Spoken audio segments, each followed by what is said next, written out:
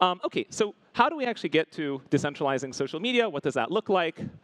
Well, before we go to decentralizing social media, it's actually good to look at what's happening with money and how money is decentralizing today. So a few years ago, maybe 15 years ago, essentially our money was controlled by centralized entities named banks, right? So we would have to put our money into a bank, and whenever we want to send money to someone else or access our money, we have to go to that centralized institution, and they have to help us do that. With Bitcoin and then Ethereum and all the other blockchains that came out, money moved from being something on a centralized platform to something being on an open and decentralized platform. And those two words, open and decentralized, are really, really important. So when money became part of an open platform, namely a blockchain, it allowed anybody to build on it and to compare those applications with each other. So from money becoming open, you got Uniswap, Compound, Aave, OpenSea that couldn't be built in the closed system that was run by banks in the past. Decentralized means that nobody can take your money away from you. It's what's called censorship resistant to censorship. And what's interesting about this diagram is if we look at decentralizing money, there's actually a direct analog to how we think social media is going to decentralize. So this looks like the same diagram, but it's actually with content instead of with money, right? So today, social media companies are kind of like banks, but instead of having money in them, they have our content. And in the same way that we used to have to go to banks in order to send money to other people, today we have to go to social media companies in order to have content that gets seen by others or to see the content that other people are posting. And what we think is going to happen with very high likelihood, and I'm going to talk about it, is that content is going to move from being controlled by centralized entities, namely the social media companies, to being stored on a blockchain, namely on an open and decentralized platform, right? Those two words are really important. And that's going to have a lot of positive impacts on society that we're going to talk about. But really, what we're talking about when we're talking about decentralizing social media is you're going to have a public-private key where you can create a profile. That profile will be stored on a blockchain rather than with a centralized company. You're going to be able to make posts, follow people, like things. All those things are going to happen on a blockchain that anybody can build their own feeds on top of. And here you see a hint at some of the things that can be built off of content when it's open decentralized, but we'll get into that in a second. So really what we're talking about is moving from the money layer, which is what Bitcoin and then Ethereum and Solana, all these other blockchains have given us, to a social layer, right? So today, we're doing loans on Compound. We're all buying NFTs. But we interact on centralized platforms, right? We go back to Twitter. We go back to Discord. So really, content decentralizing is going to give us the social layer to complement the money layer that we have today. And to get a little more, now we're going to get a little more concrete. So why don't we have this social layer today? Why isn't content stored on a blockchain? Well, obviously, you can say the existing incumbents like Meta have big network effects, and it's hard to build products that compete with those network effects. OK, we'll get to that. We're not even there yet, though. From a technical standpoint, it's very important to understand that decentralizing content is actually far more difficult than decentralizing money or decentralizing finance. And to understand that, it's very good to consider a very simple example that is related to the cost to store the content. So if you and me want to do a financial transaction where I send money to you and you send it back, we can actually do that millions of times, and we won't generate any new data. All we'll really have to store on the blockchain is 2 account balances. We call those storage light or finite state applications. And I had a different PowerPoint where it was on there. But finite state is what all of DeFi is today.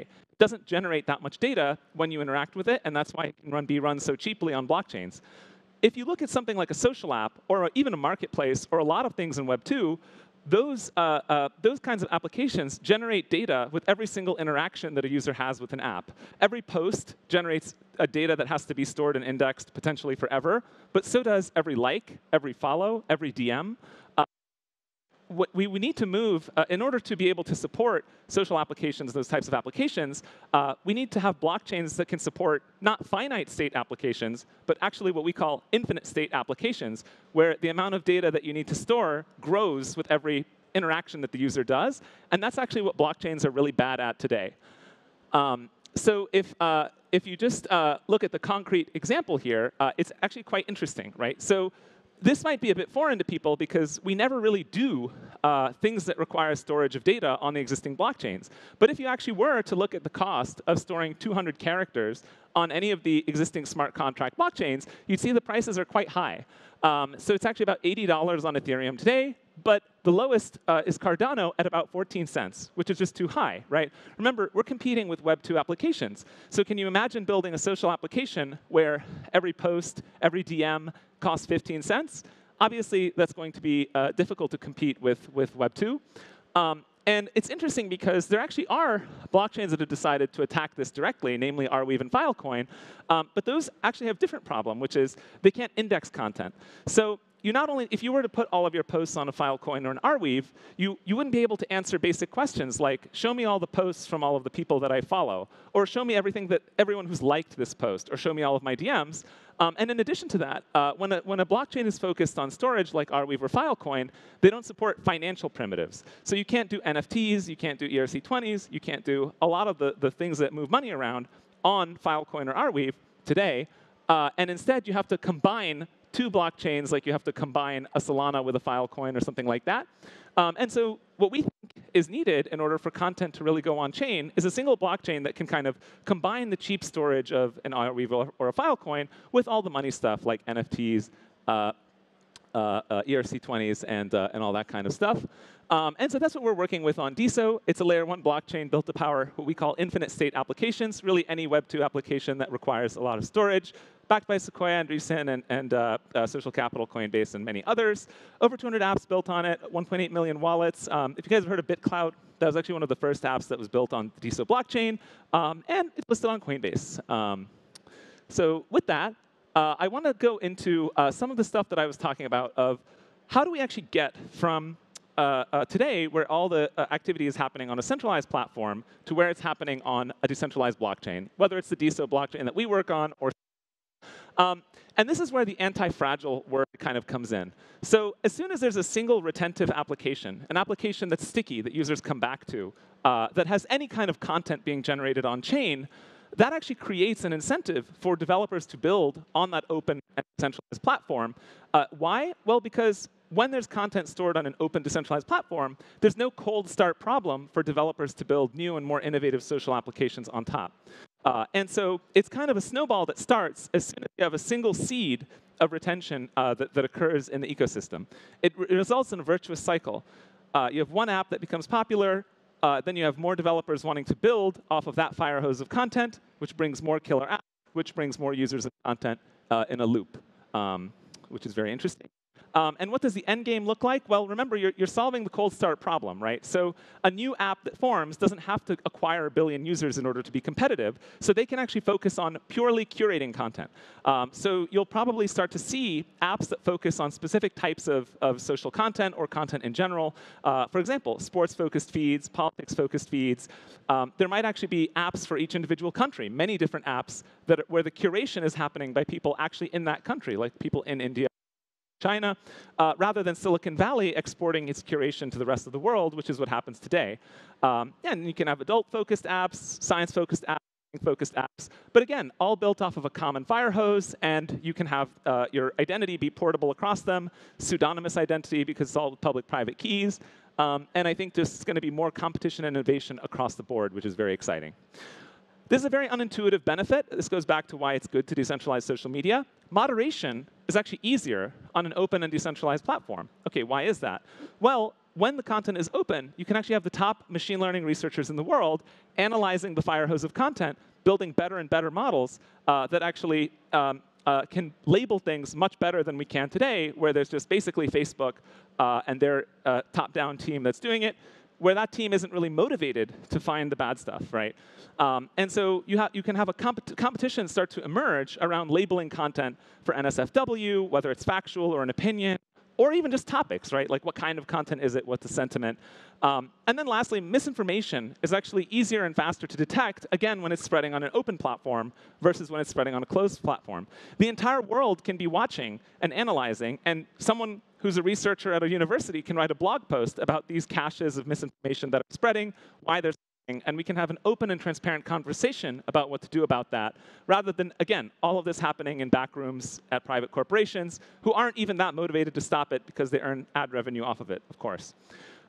Cool. There's a lot of new monetization primitives that you get when you mix content with crypto, new business models based on microtransactions, not attention, right, not on ads. There's already a lot of things you can try with social tokens. NFTs, DAOs, paid DMs are a really interesting space that gets opened up by this. Crypto tipping, and all of this exists in applications on the DeSo blockchain today, which is really cool. And obviously, will start to emerge on if other blockchains emerge as well. Cool. And I think just generally speaking, you can combine kind of speculation and money with content in interesting ways. We saw that with BitClout, but there are many other examples at this point. Cool. And so in terms of creating that retentive seed of users and content that's required in order to get that kind of anti-fragile virtuous cycle going, there are many ways to look at it. You can obviously launch a standalone app. An interesting thing is today, everyone who's in crypto, who works on DeFi and works on things like that, is still engaging on Twitter, Discord, and Facebook Messenger, these kinds of places. But it's very interesting. There's not really any reason, other than it being expensive, why someone wouldn't want a messenger, for example, attached to MetaMask that is end-to-end encrypted and on-chain, and end-to-end encrypted on-chain for DMs, on-chain for group chats. And there's actually a really big benefit, which is that all the users on traditional crypto platforms, but let's call them like the NFT platforms, for example, like OpenSea, Rarible, Foundation, right? Imagine if they could message each other where the social layer that those messages are going on is open and decentralized, right? Well, some really interesting things start to happen. You could have someone message a person on Rarible, and they'll get it no matter where in the ecosystem they are, even if they're on OpenSea, even if they're on Foundation, even if they're in a DeFi app like Compound, right? And so I think another way, other than building a standalone app, that we can get a seed of retentive users and content is just to essentially piggyback on what social features people want in existing apps today that are enabled by MetaMask. And this brings me to a big announcement we have today, which is DeSo has integrated with MetaMask. And this is really interesting because until now, wallets like MetaMask have been seen as things that move money around. But I think now that we have blockchains that are capable of actually storing and indexing content like DeSo, wallets, as we know them today, can actually start to become the keys to fighting Meta and fighting TikTok and fighting Twitter by enabling social features as well. So this integration allows anyone with a MetaMask wallet to create a profile, make posts, follow people, as well as do all kinds of interesting monetization things with NFTs, ERC20s, and really cool stuff like that that's actually tied to content. The second thing is we're launching DeSo.com, which you guys get a sneak preview of today. And you can actually claim your username on DeSo.com, which is really cool. And so just leave you with a final thought. Look, again, I think that decentralizing social media is going to have a strong positive impact on society for all the reasons I mentioned. More competition between apps, better monetization, better moderation. But also that a single seed of users and content that is retained on any app that's built on a blockchain is likely going to cause a lot of other developers to want to build on that blockchain and for things to grow and grow. So if you want to check out decentralized app today, check out diamondapp.com. And if you want to claim your username, you can go to DeSo.com. And that's the username and password there for Mainnet folks to check out. Thank you guys so much. And yeah, thanks for having me. All right. Thanks.